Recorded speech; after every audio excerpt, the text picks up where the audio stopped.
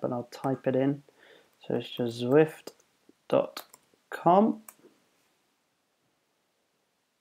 and it takes you to this page here. So the first thing you want to do is join Zwift for free. So you want to just click on this button. Now I've already downloaded it, so you can either download it for Mac or PC.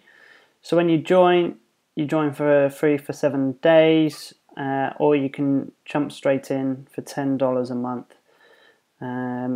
So it is a paying site, similar to Strava, but it gives you far more functionality than Strava. Strava just records your data, whereas this will actually give you a training platform. So once you go through the whole download process, I'm not going to go through that with you, you will get a little icon either on your desktop or in the Mac. It will probably be in your applications folder, and you can drag that over to your bar.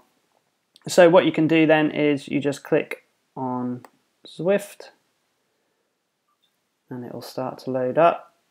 The first thing it will do is go through a lot of updates. It's constantly updating due to different bugs and stuff within the system.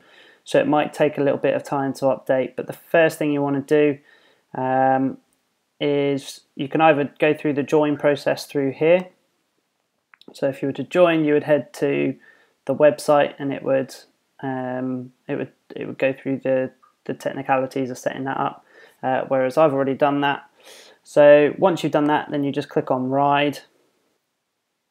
There you go. So this is what you are presented with when you log in. I've turned off the music. There's usually some music that happens with this, but in the settings you can turn that off. So this is what you're going to be presented with. So this is how you pair your different devices. So what it will start looking for is either an AMP Plus dongle or Bluetooth, so depending what systems you're using. For me, I use a controllable trainer, which then connects into my cadence as well. I also use a heart rate monitor, which is connected through an AMP Plus dongle because it's a Garmin heart rate monitor. So usually what you do is, if you're looking for a certain trainer, you should just click on the search button, which will search for whatever devices are available. So make sure you've got your dongle plugged in or your Bluetooth is turned on. So for Macs, you can just go up here and you can turn your Bluetooth on. If you are just using speed sensor and a classic trainer, then this is where you come up here for that. Or if you're using a power meter on your bike, then this is where you go for that, just up here. So for me, I'm just going to skip this because I don't have anything paired.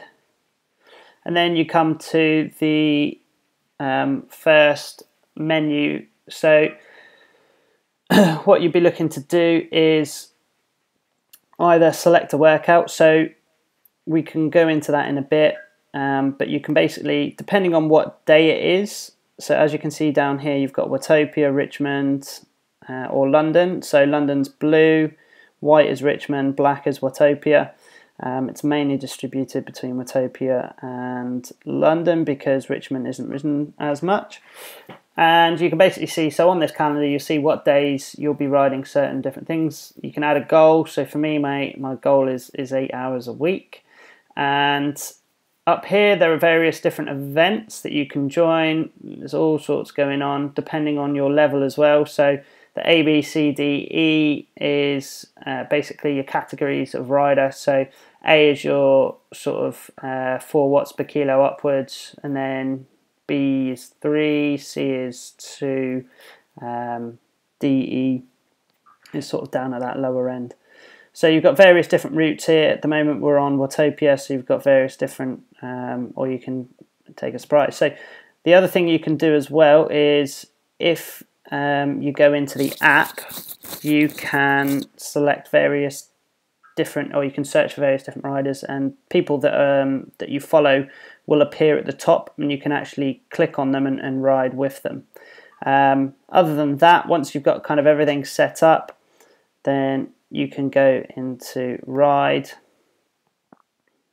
and it will take you to where you start. And then essentially from there, once you start pedaling, things will start to get moving, and you'll start to see all of this all your data start to appear, so your speed, your distance, how many meters you've climbed, and you will start clocking up the miles, which is great. And then over here, you've basically got people that are riding past you. So anybody above you is in front of you, anybody below you is behind you.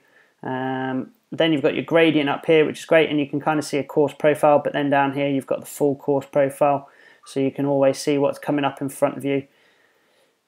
And then over here, so you've got various different results. So these are for King of the Mountain, Sprint Jersey. Not quite sure what the other two are, but so we've got KOMs and Epic KOMs there, Sprint Jersey, and overall leaders. So really cool piece of kit. And then if you ever need to pause or stop, you can always go into the menu and you can do various different things. You can pair your items again, or whoop.